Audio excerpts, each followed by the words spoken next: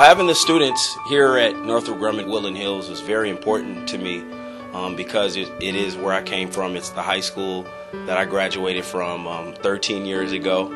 Just seeing those faces that sat in the same classrooms that I did back then that are just so exciting and interested to learn about STEM, science, technology, engineering, and mathematics. They picked up on all the wonderful products that we build here. We were able to hopefully lead them to a career into STEM. This is basically an extension of human resources in terms of future recruitment for the corporation. And that is partnering with students, get them interested in engineering.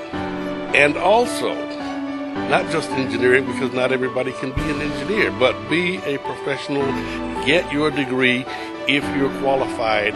Northrop Grumman is a nice place to work. It kind of gives an end to those students that have graduated.